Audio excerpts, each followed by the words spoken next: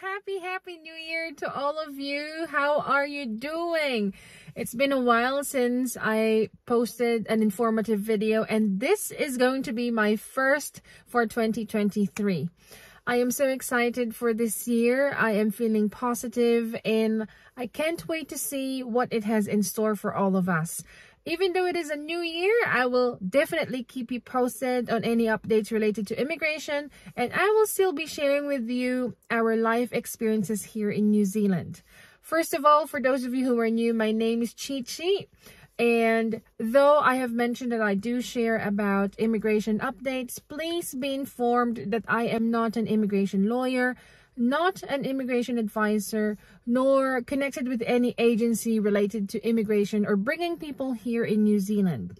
I have been receiving questions if I can support them or I can help them with regards to going to New Zealand. I would really encourage you to go to someone who is authorized to give you a hand to come here to New Zealand.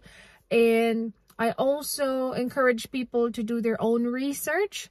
We need to read about whatever visa you'd like to apply. And of course, don't forget, I've got my videos in my channel. You are most welcome to watch it anytime and to share it to people who may benefit from them. Anyhow, for today, I will be sharing with you the process on how to apply for an accredited employer work visa. All the information I'll be sharing today has come from someone whom I know who applied for an accredited employer work visa. She did make her application last November 2022 and is still currently waiting for Immigration New Zealand's decision for her application. I think it does take about up to 41 working days. That is currently posted up on the immigration website. That's a time frame for the application process. But I think it's a case-to-case basis situation, especially if you need to provide more requirements or any documents that Immigration New Zealand would require, or if you need to repeat your medicals and things like that. Sit back and relax, guys, and as I always say, keep on watching.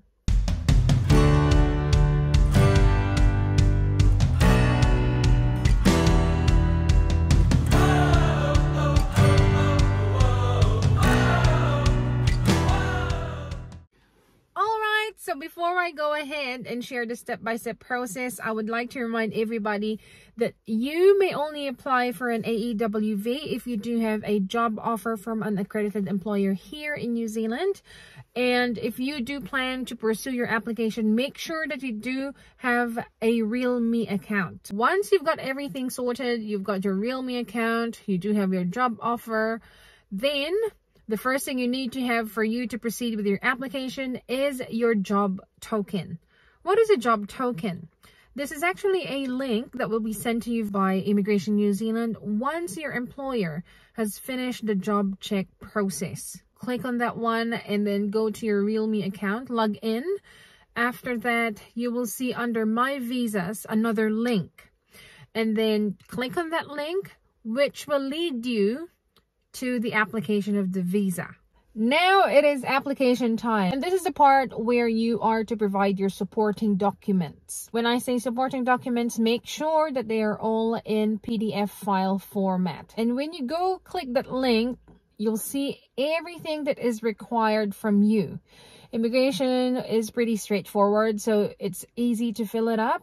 You would be asked about your personal details, your job offer information, your employment history, your education history, your character details, information if you have consulted any immigration advisor or lawyer. For this part, you would need to provide your general medical and also your chest x-ray.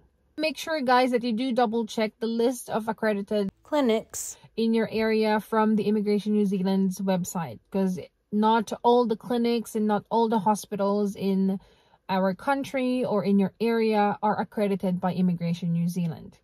Moving on to this one, my source did share to me that she went to St. Luke's, and prior to her scheduled appointment, she just went online, and after that, you'll receive a verification email just to verify the email that you've used. Then she received a confirmation email, so it was just stating the date, the time, but then that doesn't mean that she already got that slot for herself until she paid the amount required of her.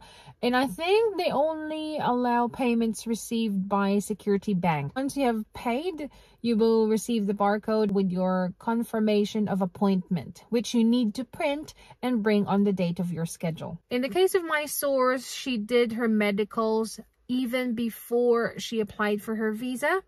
But then if you don't think that is a good idea for you, you may also do your medicals after you have lodged your application. It's pretty much time limited because the medicals are only valid for 3 months. It's either before you apply for AEWV or after. Another thing that you will be queried on when you make the application for AEWV is your dependents. I have been seeing questions online, and some people are asking me if they can make the application for their dependents and the AEWV at the same time. The answer is yes. According to my source, when you go to My Sponsorships, which is on the top right of your immigration account, you would be able to see a link that you can click if you would like to include your dependents in your application. But then that link will only be out there up to 72 hours. If in case it was later than 72 hours that you have decided, oh yes, I think I'll bring in my dependents with me when I go to New Zealand, then you can still do it, but it's a different process. Go to Immigration New Zealand's website to begin with, and then you choose the appropriate visa that you will be applying for your dependent. Now, when it asks you to log in, you should still log in using the principal applicant's details. So that means if you were the one who are applying for AEWV, you are to log in using your username and your password. Guys, before I end this video, I would like to mention the different statuses that you can actually see during the application process. You might see preparing application, you might see gathering information, you might see under assessment. And when you see under assessment, that means you're nearly there. And if it's approved. That's it, guys. So that's how you do apply your AEW visa. It may sound pretty easy the way I share it, but I know it does take hard work to be able to be successful with your visa application, because I have been there as well. I was once an applicant for a work visa when I left the Philippines. Just do what you need to do. Just provide what you need to provide. So good luck to all of you who have applied for AEWV, and congratulations to those who have already been approved. Hopefully you get to share this video so we can also get the information spread out around the world. Thank you very much for watching, guys. I do appreciate your time, and I wish you all the best. Bye-bye!